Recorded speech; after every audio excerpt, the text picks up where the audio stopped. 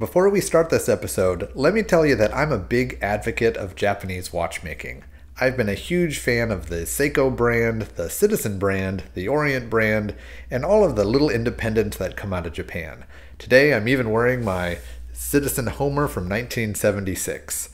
But today's episode, I get to talk about something that I'm actually a little bit disappointed about. Well, at least if the rumors are true. Citizen is celebrating their 100th anniversary, and they're releasing an absolutely spectacular watch that's pretty important to me. The problem, Citizen, I think we're going to fight over something. I think this watch is stupidly priced.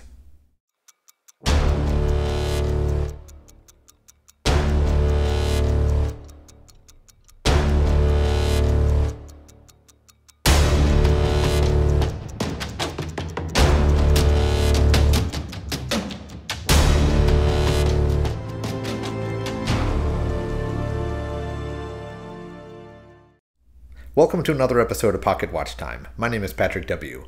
And on today's episode, we're going to talk about the Citizen brand and a maybe pet peeve of the Citizen brand that is new to me. Because Citizen is celebrating their 100th year anniversary. And I mean, that's an awesome milestone. Congratulations, Citizen. They've been making pocket watches, wrist watches for over 100 years, and they make a great product. They've made quartzes, they've made automatics, they've made manual winds. They've truly made a watch for every occasion. And for the 100th anniversary, they're doing something very special. They're re-releasing, or at least making a new version of a pocket watch. Obviously, this is pocket watch time. I'm a big horology nut, but I love pocket watches. And for a brand to make a new edition of a pocket watch to maybe entertain the masses and show people that pocket watches can be cool again, I think is so cool. Here's where the problem lies. One, it's a very limited edition. So they're only making 100. And that's fine. I actually love limited editions. And the fact that they're only making 100 kind of makes it more interesting to me in terms of, hey, I might want to pick one of these up. Here's where the real problem comes. I've heard rumors on pricing. It's obscene. So before I get into some of the negatives, let me tell you all the positives. First, this watch is absolutely beautiful. It's a titanium pocket watch, and that's kind of cool. I don't know why other brands don't really make titanium pocket watches, but they just don't. And it's kind of a neat nod to Citizen because I think Citizen was one of the first, if not the first, watch brand to make titanium watches. So titanium is definitely a metal that Citizen enjoys, loves, and promotes. So not only is it a modern material in titanium, it has a crystal in the front and an exhibition crystal on the back, and both of those are sapphire. So you've got modern glass. You've got a relatively strong metal, a very strong, glass that doesn't scratch easily. There's a degree of water resistance. They don't really explain what that is, which makes me think it's probably marginal at best. But hey, even if it's 30 meters, it means you could walk outside in the rain and you don't have to necessarily be afraid of your watch. And that's kind of good. In modern era, you do want a watch that you can actually wear and not worry about too much. Getting to the other bonuses, it has an absolutely gorgeous dial. I'm not sure if it's a paper dial, which I know Citizen sometimes does, or what the real material is, but it looks like a paper dial. And it's kind of reminiscent to a snowflake and a Grand Seiko with a texture and a pattern. And, you don't see that very often in a pocket watch. So really cool, really beautiful. I'm impressed. And of course, the back. So the movement, it's absolutely beautiful. It's related to the Citizen 200 series, or the Citizen watch, which is actually made by La Joux-Perret, or at least the movement is. La Joux-Perret is under the umbrella of Citizen, so this is where I guess they make their fanciest styled, decorated, all the goods for a movement. And they didn't skip anything here. The 200 series movement that's for a wristwatch, well, it's a wristwatch movement. It's a little bit boring. It just kind of has the normal plates of a wristwatch. They redesigned that movement to make it into a more pocket watch aesthetic. So instead of the big 3/4 plates or a full plate like you'd see in a wristwatch, this has finger bridges, or at least somewhat finger bridges, more like a pocket watch. And it's absolutely gorgeous. So I'll finally get down to the issue I'm having. The price. They don't post on the website what the price is currently, but I've heard through several sources, and I hope these sources are wrong. I've heard that this is going to cost $9,000. Oh God, that's insane. The 200 series found in a wristwatch, it's still an expensive watch. They put that at a price tag of about $6,000. So that's still probably more than I would pay for this pocket watch. But if they're truly bumping this up to $9,000, I'm sorry, Citizen, I think you guys are out of your minds. And I'll put that into perspective of why. Obviously, it's a beautiful movement. It's a relatively mechanized machine movement, so you guys can make that pretty video talking about how unique and interesting it is. I mean, it was made by a machine, so it's just, it's a machine-made movement. It might be a little bit decorated. It's got some Côte de Genève on it, but so does most every other movement that costs a fraction of this.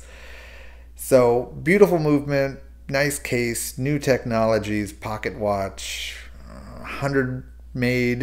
It just, I don't see where that price is. And here's the biggest reason why. As a pocket watch collector, you could get yourself a full solid gold best of the best pocket watch by, let's say, a brand I love, which is the Waltham Watch Company. There's a particular model called the 72, and there's a particular grade called the American Watch grade.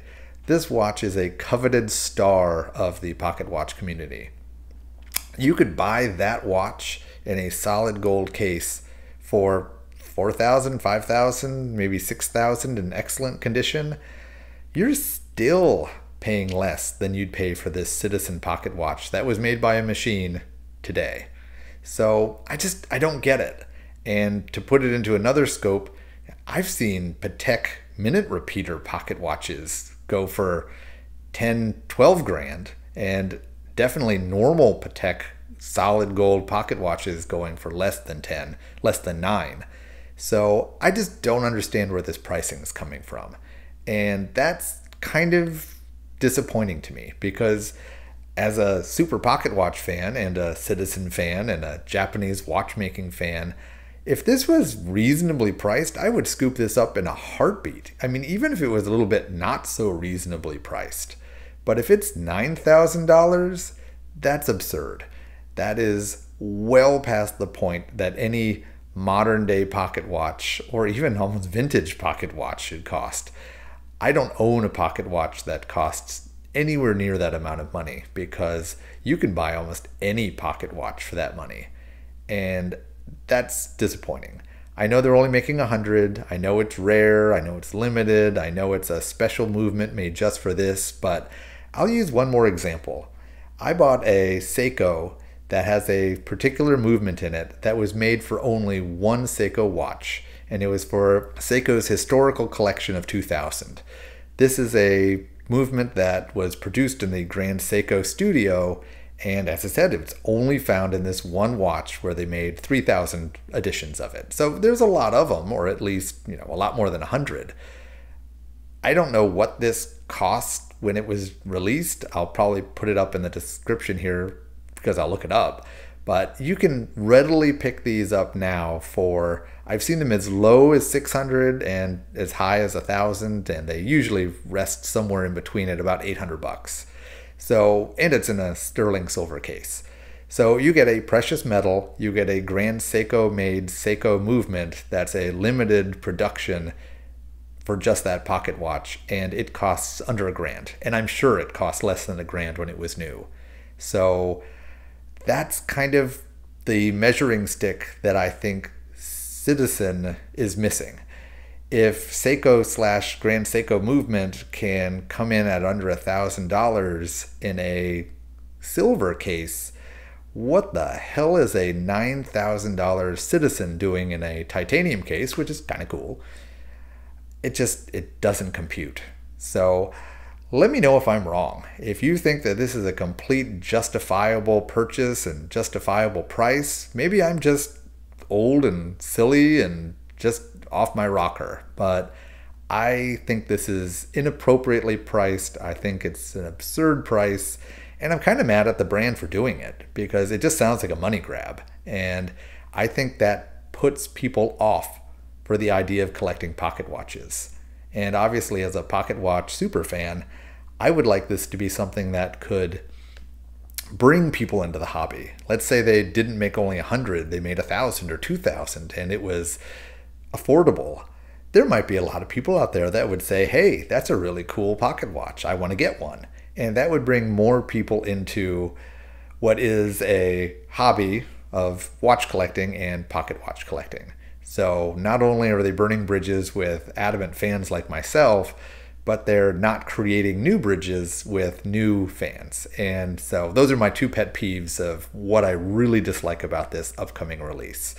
But as I said, let me know what you think. And if you like this video, give it a thumbs up. If you like the channel, give it a subscription. We just hit 50,000 subscribers, so thanks to everybody who watches these videos, and particularly those who leave a like, leave a comment, do everything that helps the algorithm. But thanks for watching, everybody, and I appreciate the support. I'll catch you in a new video. If you enjoyed this content, I'd really appreciate it if you'd subscribe to the channel. Please leave a like, or maybe even a comment or a question. The YouTube algorithm loves it when you do that, and it helps the channel. And speaking of helping the channel, I've got two avenues where you can donate to the channel. You can join right here on YouTube by becoming a YouTube member, or you can follow the link in the description and join my Patreon. Thank you, I really do appreciate it.